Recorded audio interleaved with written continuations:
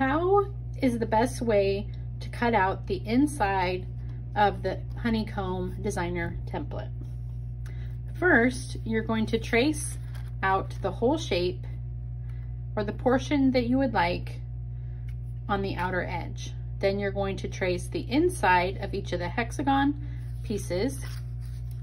Then you're going to take your scissors, poke a little hole, and you're going to cut around in a spiral formation, which allows your scissors to have more freely move inside your paper. Then you're going to reach that pencil edge where you're going to start cutting straight on all the pencil lines.